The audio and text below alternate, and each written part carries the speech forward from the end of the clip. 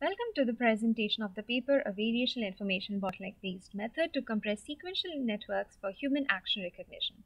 For action recognition from videos, LSTMs are required to track the temporal information.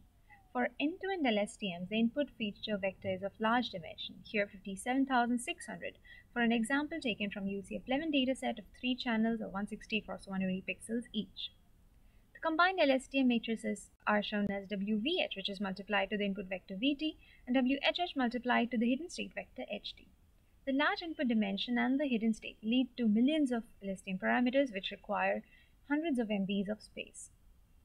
Similarly, CNN LSTMs whose feature vectors are of size 2048, given by popular extractors such as InceptionNet, ResNet, EfficientNet, along with hidden state dimension of 256 leads to again millions of parameters and many MBs of space. Edge devices require applications to often fit within 1 or 2 MBs, thus model compression is required. Our working principle is based on information bottleneck theory introduced by Tishby for DNNs in 2015, which assumes a Markov chain from input to the output layer. This work presents that to get the most prediction relevant representation, one must maximize the mutual information between the target vector and the hidden layer representations.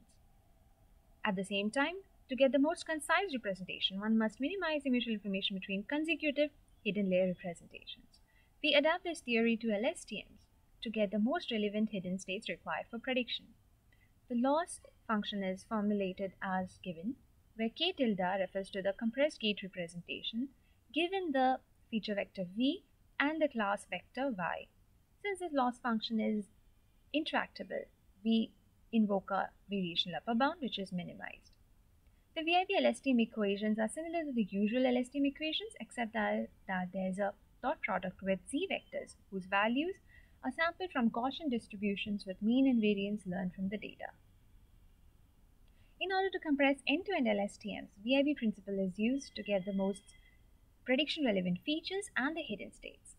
The weights corresponding to the irrelevant features and hidden states are zeroed out, shown by white stripes in the LSTM matrices, which leads to sparse LSTM matrices. These can be compacted to form smaller models. Shown for UCF11 dataset, this leads to 332x compression. Our method compresses both feature input vector and hidden state vector, unlike previous tensor decomposition methods. Thus, our method gives the highest compression ratio along with comparable accuracy. For CNN LSTM architectures, the feature vector extracted needs to be passed through VIB masks and the LSTMs are to be replaced with VIB LSTMs. The whole architecture needs to be trained with the VIB loss function, which leads to sparse LSTM matrices which can be compacted to give smaller models. Our method leads to the highest compression ratio among all for CNN architectures.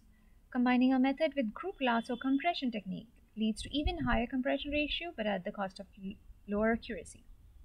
We also note that for same LSTM parameters, VIB LSTM based architectures give higher accuracy than naive LSTM architectures.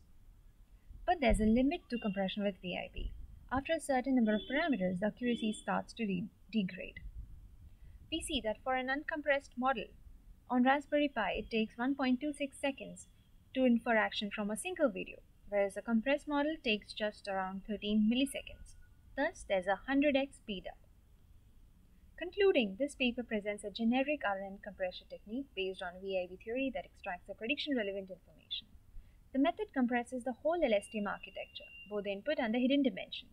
Loss functions for end-to-end LSTMs and CNN LSTM architectures are formulated, and the approach can effectively be used with other compression methods. The code will soon be publicly available when the paper is published. The references are listed here. Thank you for your patience.